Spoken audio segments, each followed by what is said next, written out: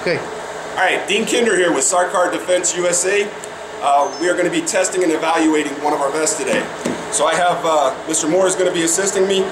We will be shooting a 9mm, 115 grain Winchester full metal jacket into this round. I'm going to come back and talk to you when we're done with it.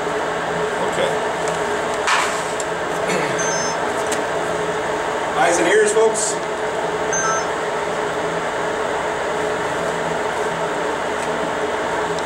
You good to go? Whenever you're ready.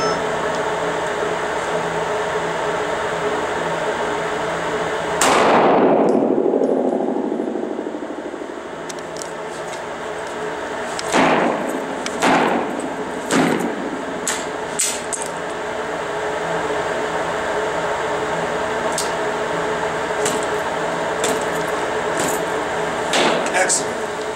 Okay, not a problem. All it felt like was a strong punch in my chest, and that is my argument. You can buy lighter, but if you buy lighter or wear lighter, you're not going to be able to fight back from an impact like that. As soon as I felt the impact, I was ready to go to war. So that's why I wear Sarkar. And what we're going to do is we're going to take it apart, take a quick look. Mr. Moore chopped my elastic band in half there. You can see that was 3 machete chops, and they were not light chops, let me assure you, and 3 stabs that were extremely brutal in nature. Again, nothing more than a little bit of pressure was all I felt. Would I be able to fight back? Immediately, yes sir. All right, so we're gonna pull this thing off.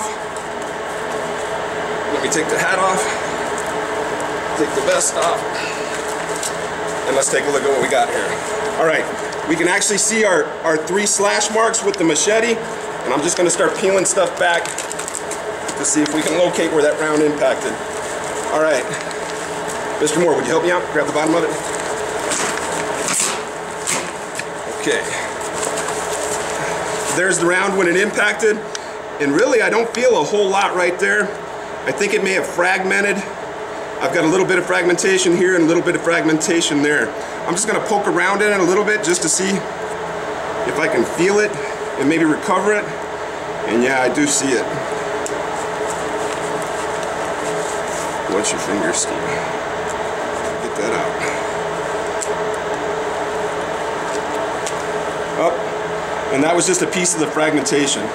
Like I said, the Kevlar absorbed the energy, stopped the round on probably about the, I would say, 2nd or 3rd layer of Kevlar, and then that's what we've got left, minus the fragments that are still inside. We're going to get it back to the shop, and we're going to dissect it a little bit more and learn from this and make it even better. Dean Kinder, Sarkar USA.